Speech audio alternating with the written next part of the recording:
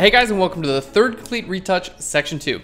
We're going to be doing frequency separation and skin smoothing in this section. Really exciting. Let's go ahead and get into it.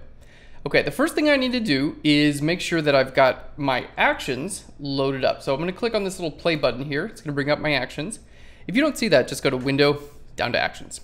Okay, now as you'll notice in the Fleur retouching action, which you've probably loaded by now, you'll see there's a frequency separation for 8-bit and 16-bit. Now, if you haven't loaded this just yet, just click on your little menu item, go down to Load Actions, and then here in your section 1, Getting Started, under Actions, double click on Fleur Retouching, and you'll see it right here. Now, notice there's a frequency separation for 8-bit and one for 16-bit. So you'll just want to make sure to run the action that actually applies to your image. So to check whether you're in 8-bit or 16-bit, just go to Image and down here to Mode. If it says 8, then run the one that says 8. If it says 16, run the one that says 16. So you can see we are at 16 here. So I'm going to click on this 16-bit and hit play. There we go. It's going to ask me to blur it so I can't see any skin texture. Let's just zoom in a couple times by hitting Command+. All right, and you know what? I'd actually like to increase that amount of blur just a little bit. Now I really can't see any skin texture. Okay, there we go. And now it tells us how to work on the texture and how to work on the color. I'll just go ahead and open it up and explain it. All right, well, frequency separation basically puts your skin color on one layer. That's this LF, or low frequency. And then it puts the texture on another, and this is your HF.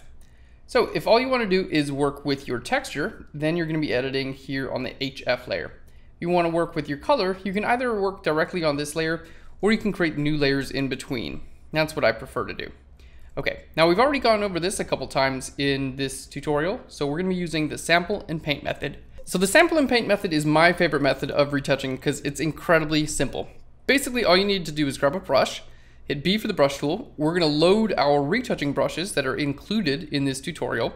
So you can see we have a 50 through 600. If you don't see these, just click on your little icon here, go down to Load Brushes, and here under Getting Started Brushes, you'll just double click here and it'll load these brushes into Photoshop. All right, now I want to hit Shift 1 on my keyboard, which brings my flow to about 10%. And now my job is to sample skin and paint right next to the areas that I'm sampling. And my goal here is to smooth skin out from one area to another. I'm looking to smooth my transitions. Okay, now this is something, again, that the more you do it, the better you'll get at it. And the more you do this, the faster you'll be also.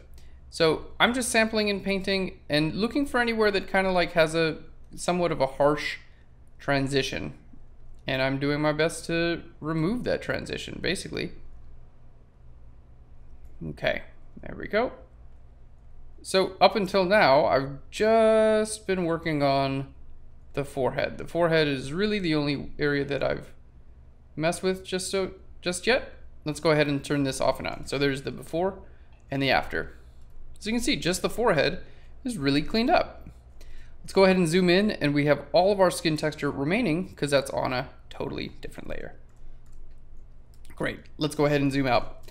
Now, if you're working on the pore level, you know, if you're like need to get all the little pores and things like that right, then it's really great to be zoomed in. If you're working on like smoothing from one area to another one, like working on a scale like we are, it's a lot better idea to be zoomed out because then you can actually see what you're doing. All right, there we go. I'm trying to take care of this little dark patch right there by sampling some light colors and painting them in right over top of there. And if there's anything left with the texture after I'm done with this, then we just go on our texture layer and use our clone stamp tool and take care of it like that. All right. Let's make this visible and invisible. Looking good. I'm just going to erase this little area right there. All right.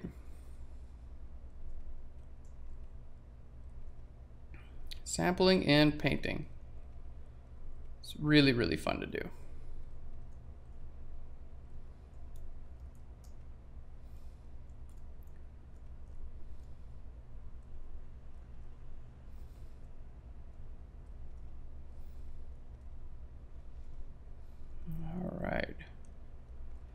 So basically I'm just looking to minimize any type of like lines or harsh transition that we have.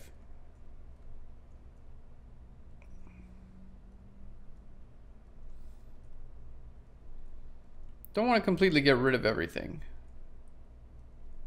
Just reduce the visibility of some of these things.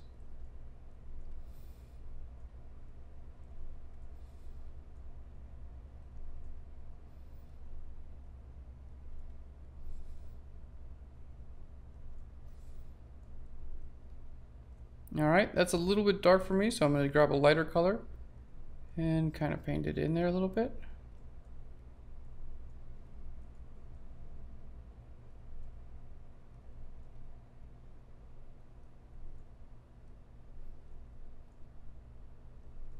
Beautiful. Beautiful. Looking great.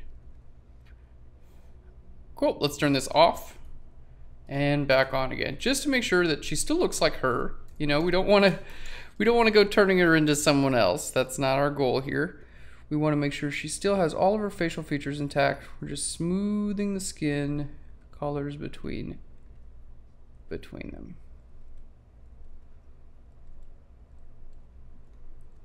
All right, and this is totally up to you as far as like how far you'd actually like to take this as well. You know, you can definitely tone this back and just have a little bit of this retouching in there. You know, you can have it be mostly natural if that's what you would prefer. Or you can really just go, you know, full force with it and see how far you can push it and just really have a lot of fun and go super retouched. You know, along with the retouching, it's always a good idea to keep things realistic though. You know, I don't want to go too cartoony with it. Make the skin too smooth. It just won't look real. Unless that's their style. Like there's, you know, this is all just art. So if you want to make something that's like super retouched looking, then of course you can do that. Like it's your right. Do whatever you want. All right. Beautiful.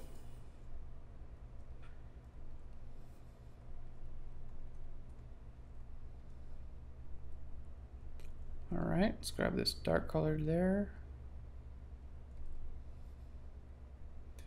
Kind of paint it in a little bit.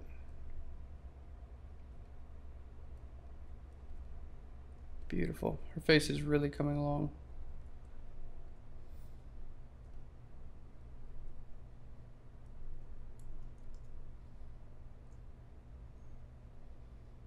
Okay. Great. Well, let's go ahead and turn this entire group off and on and see how it looks. Make sure we are not like destroying the shape of her face in any way. All right, so there's before and the after. All right, I think I liked this little shine on her cheek a little bit better before. Turn these off and on. This one maybe we'll just lower the opacity of it a little bit so we can get some of the original like blemish marks and things like that. All right, looking good. Let's keep going. Create a new layer, and now because we get so much of the body here, we get to do a really good job retouching the body as well. That's why we chose this image as our third retouch, because you're going to learn all about retouching body. And it's fairly similar. Retouching body is actually a lot easier than retouching a face because it doesn't demand as much perfection. You know, people are really familiar with faces. Like you can tell when a face is like poorly retouched, like, ooh, what's going on with his eye or whatever, right? The body, not so much. Like you'd be like, there are so many different types of bodies and whatnot. You can do a lot of work to a body and still have it not look like awkward or weird. So if you are first learning the sample and paint method of retouching, then the body is a really good place to kind of start off with. You can get a good feel for what you're doing and your pace and everything like that. And then once you feel pretty good about that, you can go in and start retouching faces. So if you want to start off with a place, get a little more comfortable, body is a great place to do that.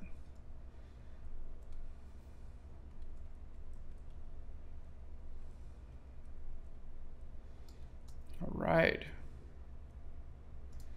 Looking good.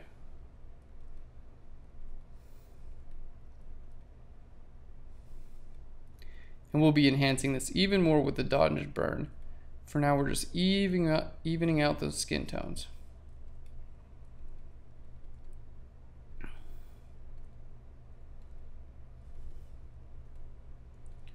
Looks like Nazarene's been doing 8-minute abs. 7-minute abs. If you've ever seen Something About Mary, remember when he picks up that like hitchhiker, that crazy guy? 7-minute abs. That was awesome. One of my favorite movies.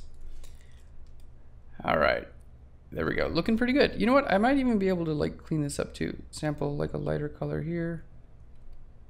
Oh yeah, that was incredibly easy, wasn't it? Because the texture of the bra is on the new layer. So if I just grab the color, I can totally just paint right over there. You see how I was able to fix that? I guess that's her nipple. Fix that thing. It's just a piece of anatomy, but I don't mind it being gone. I don't mind retouching out nipples and things like that. That's not a big deal there, because it's, you know, it's done all the time basically. You know, sometimes depends on your publication, right? Like Maxim magazine or something like that, or like Playboy, they're not going to retouch out nipples. But like, you know, like a Sears catalog probably would retouch out nipples. Okay, now we did say earlier that the texture is all on this layer. So this little line right there, that's actually a texture issue. So I'm gonna hit S for the clone stamp tool. And now with our clone stamp tool, we're gonna go to current layer. I'm gonna sample the current layer and I'm make sure I'm on my texture layer. And I'm just gonna sample right over here and we're gonna paint right over top of that thing. All right. And it's just gonna take the texture from a different area of my photo and cover right over top of that. Isn't that cool? So we were able to completely get rid of the texture on the bra here and a couple of the bumps. Let's just turn those both off and on. All right. Beautiful. Okay, looking really good. So let's see the before and the after there. We're gonna go in and I'm gonna lighten up this area around her forehead. Basically just sampling the forehead here and painting right over top of the hair. It's just gonna lighten that color up just a little bit. All right. And then a lot of the hair is actually in this layer. So I'm gonna try with the healing brush, sorry, the clone stamp tool, clone stamp out some of the hair here as well.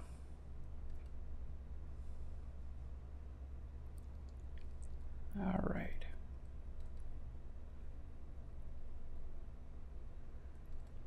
All right, and I'm on my texture layer right now. And I'm not sure that is what I wanted to do. It doesn't really quite look that good. All right, we'll take care of that with a different method. That's the wonderful thing about retouching is if it doesn't work, you just do it in a different way. All right, let's go ahead and clean up her nose a little bit. There we go, sample and paint this in. All right, still just with my brush tool here.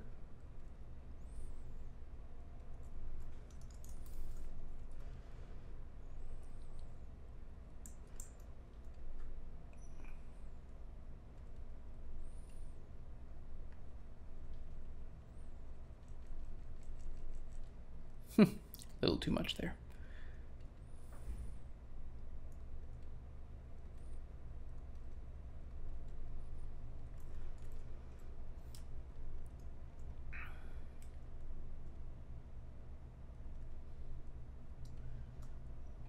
All right, cool. I think she's looking great. Let's go ahead and zoom out and look at our before and our after again. Here's our before and the after with our skin smoothing. It's beautiful. Well, I'm going to go ahead and lower the opacity of the entire group just a little bit so I get something that looks a little bit more realistic and not like so much that retouched feeling. All right. That's looking great. Cool. Let's go ahead and, while we're here, I'm going to add a hair line to our subject. We're going to create a new layer, and I'm going to do this the super easy way. I want to add more hair. Remember in our original plan, we were like, let's extend her hair down. Well, let's try just in a new layer. I'm going to group this with itself. We're going to call this hair. And since this is like basically just black, I'm going to sample this color here, and I'm going to start painting down. I'm just painting like more black hair. Now I know it doesn't look right on the edge, but inside of the hair it looks pretty dang good. All right, so we can kind of decide like where we want the hairline to actually be. You'd be amazed how much retouching is done with the brush tool, guys. Super powerful tool. All right, so on a new layer, it's like, do I want the hair to come out to here? I've just got a small brush and I'm just doing this more as like a sketch than anything else. Like, do we like the hair to come out like that? Yeah, I think that's actually kind of nice. Let's do that. Have it kind of come out, you know, like swoop out to the side there. All right, so what we're gonna do is I'm gonna create a real small brush, and we're just gonna paint all the way to this edge. There we go, with my real small brush, just going over and over it again. It's gonna start looking like hair.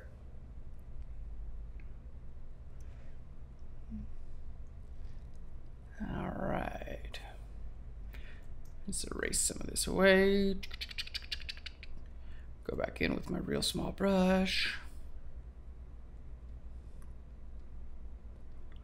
All right, and now we'll put a layer mask on there, and we'll paint black on my layer mask right over top of this shirt here.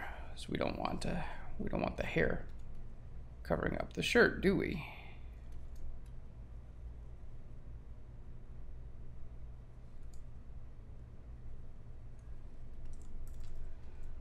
All right.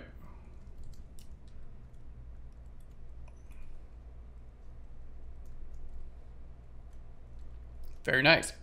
Now what we're going to do is finish that hair off a little bit. We're going to create a new layer. I'm going to hit S for the clone stamp tool, and I'm going to sample some of this hair up here, and then we're going to put it right down here to make it look real.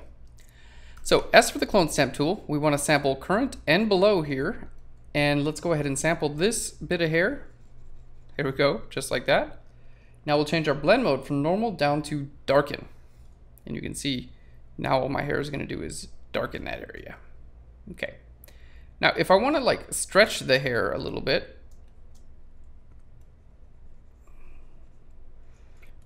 all I have to do is bring my hair to right about there, hit Control or Command T, and then right click and go to warp. And now I can kind of warp the hair into pretty much the same exact pattern as the rest of the hair.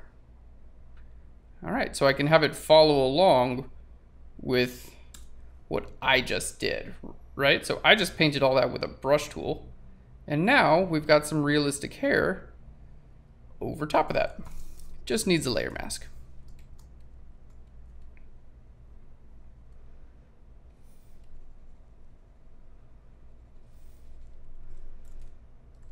All right, looking good. And now with the, you see how this kind of goes into darkness here? That would happen on her shoulder as well. So I'm going to grab a new layer. We're going to grab our brush tool, and then with a large soft black brush, we're just going to kind of paint this into darkness a little bit there.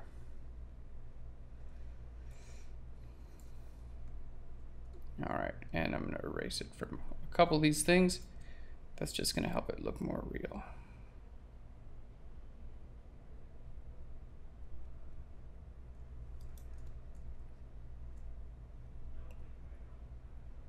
All right.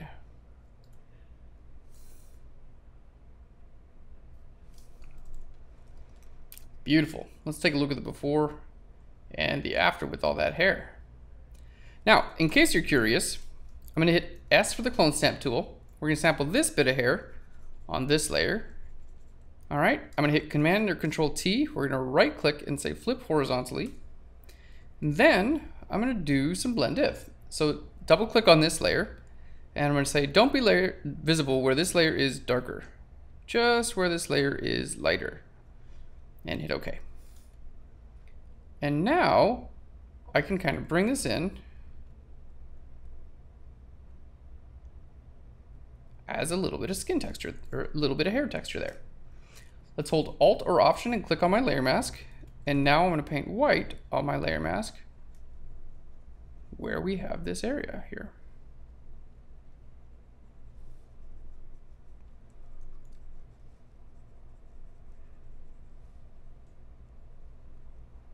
All right, I don't need a crazy amount of hair texture, but just a little bit is going to keep us looking a lot more realistic.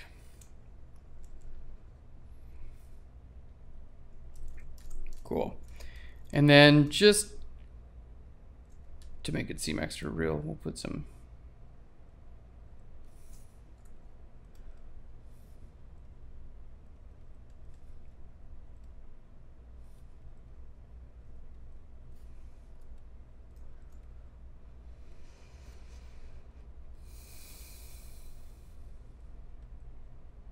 extra hair there.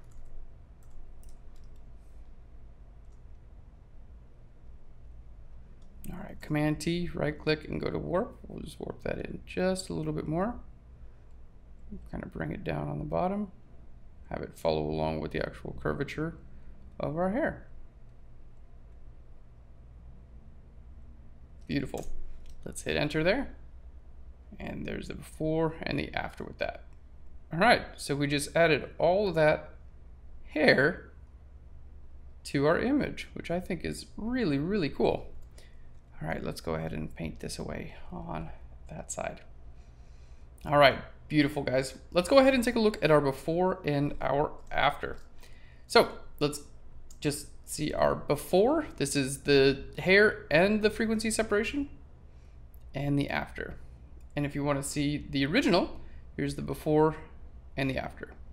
We haven't done a whole lot yet, but guys, you can already see how much this image has come along. All right, thanks so much for watching. We'll see you in the next section.